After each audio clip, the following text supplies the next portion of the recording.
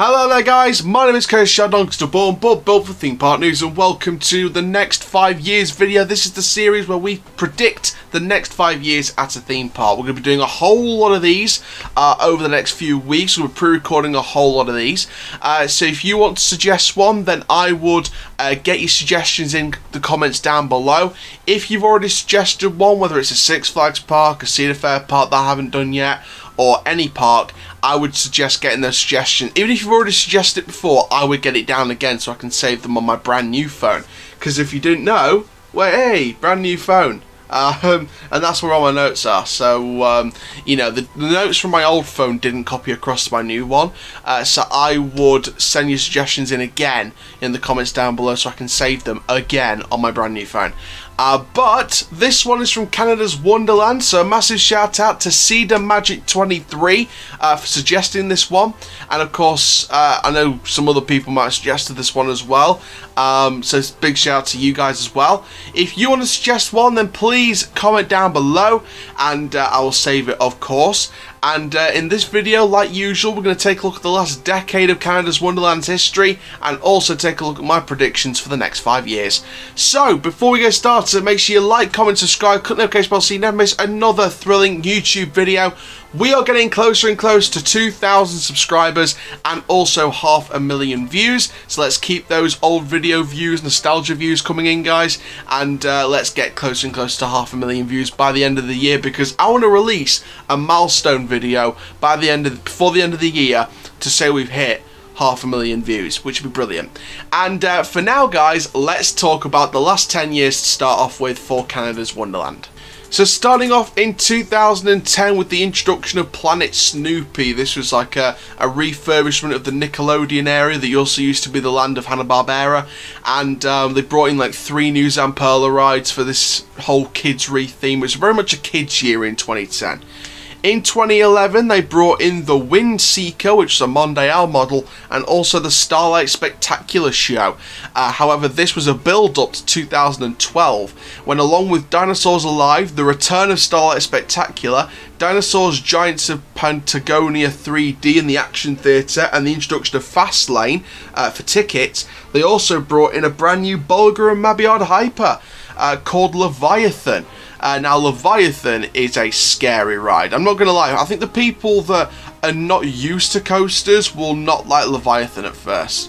This is Bulgar and Mabiard. This is a hypercoaster with a length of 5,486 feet, a height of 306 feet, a drop of 306 feet, a speed of 92 miles per hour, a vertical angle of 80 degrees during a duration of 3 minutes and 28, and costs $28 million US dollars, which is a lot of money. Now in 2013 they brought in Monsters of the Deep 3D in the Action Theatre, and for 2014 they brought in Wonder Mountain's Guardian, which is a combination of dark ride coaster from ART Engineering and Triotech. In 2015 they brought in Typhoon and Splash Station and the VIP Cabanas into Splashworks Water Park, as well as the Slingshot, which is a pay-per-use slingshot ride by Funtime. In 2016, they brought in Skyhawk, a Gerstlauer Sky Roller, Flying Eagles, which is a Larson International attraction, Robinson Crusoe 3D, featured in the Action Theatre, Stars of the Packing Acrobats showed at the Wonderland Theatre, and they also added virtual reality on the Mack Power Coaster Thunder Run. In 2017, they brought in Soaring Timbers, a Mondial Inferno attraction, Muskoka Plunge in the Splashworks Water Park, the R Canada Show in the Action Theatre, and Cirque Canadian on the Canterbury Theatre stage. In 2018, the Flying Canoes, which is a Preston and Barbary attraction, and also Lumberjack, a Zamperla Hawk ride, was introduced, as well as Lakeside Lagoon to the Splashworks Water Park. And again, this is a build-up to the 2019 edition. Again, this is a massive year for Canada's Wonderland, because they brought in their Bulgar and Mabiard dive coaster, Yukon Striker, into the Frontier Canada section of the park. Now, of course, as well as that, in 2019 they brought in Frontier Canada itself, the Winterfest, and Peanuts Putt Putt was removed for what is now the 2021 edition. Now, talking about Yukon Striker, the main edition in 2019, this has a length of 3,625 feet, a height of 223 feet, a drop of 245 feet, a speed of 80.8 miles per hour with 4 inversions and a duration of 3 minutes and 25 with a capacity of 1,310 riders per hour. And in 2020, we were due to have 2 new attractions: Beagle Brigade Airfield, which is a Zamperla attraction for the Planet Snoopy area, and of course Mountain Bay Cliffs, a cliff jumping attraction in the Splashworks water park. But of course, due to COVID-19, the park was not open for the 2020 season, and it's very likely that that has been delayed until 2021. So there we go, guys. Look at the last 10 years of Canada's Wonderland. Now, I'm not going to lie to you guys, I think that's a decent 10 years for Canada's Wonderland. Loads of a mixed range of additions for all age groups and all interests. You know, water park additions, family rides, thrill rides, roller coasters, children's investments. You know, there's a good mixture and a mixed bag of attractions and experiences and activities for all ages. And that's a good thing for Canada's Wonderland. And Canada's Wonderland, for the Cedar Fair chain, has always been known as like the tester park, I guess. So it's like you want to bring in a brand new concept, but you want to test it at a brand new park. Fiesta Texas is kind of like Six Flags tester park when they want to bring in a brand new concept. They'll test it there first, you know. You know, even though the RMCs weren't new by then, you know, they did test the ones with the inversions on Iron Rattler, and then that sort of inspired the likes of other ones like Twisted Cyclone and, you know, Twisted Colossus and Wicked Cyclone, Twisted Cyclone over Georgia. You know, a lot of these additions with the inversions on an RMC sort of came off from the first one with the inversion, which is the Iron Rattler. And, you know, the Daredevil Dive Fly Machines, you know, that'll hopefully be, and hopefully this time there's more super air races going to other Six Flags parks. Canada's Wonderland for Cedar Fair was a tester park. It was like the park to test things. You know, the Sky Roller from Gerstlauer, when that came into the park in 2016. The B&M Dive was a nice addition for the park. You know, Canada's Wonderland's always been a growing, revolutionising park. And I don't think that's going to change, even if this pandemic stalls off of capital investment. Cedar Fair have already put in place plans for major new attractions in future years. They're still doing the long-term future plans for Cedar Fair, sorry, as a general brand. And Canada's Wonderland, in my opinion, will be at the top of that list, in my opinion. So, you know, this park's definitely got a bright, bright future, and it's going to get even brighter in the next few years. So, now we've had a look at the past 10 years, we need to take a look at the next 5 years for this theme park. And that all starts with what's very likely to be 2 new attractions delayed from 2020, opening in 2021. So, of course, 2021 will be the year that they'll debut their 2020 attractions. Beagle Brigade Airfield, which is a Zamperla attraction located in Planet Snoopy, and also the Mountain Bay Cliffs in the Splashworks water park. So nothing new there, simple 2021 investments like most parks nowadays, and you know, it's great to see them still pushing ahead with planning to open these next year, and open them at all. You know, it's nice to see them open their new attractions at all. It's nice to see them not get cancelled entirely. So, and it's a great children's attraction and a great experience for the water park as well. In 2022, I'm predicting a brand new family or thrill ride. Now, of course, with the removal of Orbit, their enterprise attraction, they do not have some kind of that type of attraction. Now, I think either a Zamperla Endeavour or a brand new version of an Enterprise would be a perfect fit for this area. And you know what, they could even go one step further and go for, again, like they said, Canada's Wonderland is like the tester park. I'd like to see him go for one of those Tourbillon attractions, you know, like Cyborg Cyberspin at Six Flags Great Adventure. I'd like to see one of them being added to the park. Now, people may disagree with that, that's fair enough, but I think that's a good concept for Cedar Fair parks to test out, and again, Canada's Wonderland is the experimental park. So, I think that it'd be inevitable to put one of those concepts there. If not, I think the Zamperla Endeavour would be a great fit for that park, especially in the area where it is as well. 2023. Now, 2023, I think, is the year they're going to add their next major roller coaster. And I've highlighted the site of Riptide, their old top spin, and also Dragonfire, which is their looping coaster. their classic looper. Now, I've also highlighted the go-karts track just near where Leviathan is, and Leviathan Station, or just out opposite Leviathan Station. And I've highlighted that area where the Arrow Custom Looper Dragonfire is, and, you know, where the go-karts is and Riptide once stood. I've highlighted that area for a coaster. Now, you've got to look at the current lineup to see what kind of coaster you could be looking at. So, they've got Batlot Stunt Coaster, which is a premier multi-launch coaster. They've got the Bat, which is the Vekoma Boomerang, or just Bat. Behemoth, which is a Bulgarian Mabillard Hyper. Of course, they're removing their Aero Custom Looper if we're sticking to the plan. Flight Deck, which is the Vekoma SLC. They've got Fly, which is their Mack Wild Mouse. Ghoster Coaster, which is their wooden family coaster. Leviathan, another B&M Hyper. But it operates like a Giga in my opinion. It's a Hyper, but it operates like a Giga in my opinion. They've got Mighty Canadian Mindbuster. Again, I'm going to speak about that in a bit, but that's a wooden coaster. Silver Streak, their Suspender Family Coaster. Taxi Jam, their Ian F. Miller Family Coaster. Their Mack Blauer Enzian version 2 Thunder Run, their Power Coaster. Time Warp, which is their Zamperla Voler. Vortex, which is their Arrow Suspender Coaster. Wildebeest, which is another wooden coaster. Wonder Mountain's Guardian, which is their Triotech ART Engineering Dart Ride Coaster. And of course, Yukon Striker, which is their Bulgarian Mabillard Dive Coaster. So looking at that lineup, one thing I think they're missing is a launched wing coaster. Now, obviously when you look at the lineup, they do not have a wing coaster. It's been rumoured for a number of years that the park could get one. Loads of people have been crying out for a wing coaster at this park. And I think that would be a great addition to the park. I think that kind of coaster would be fantastic for the park. And it'd be a great sort of, new addition to the lineup, shall we say.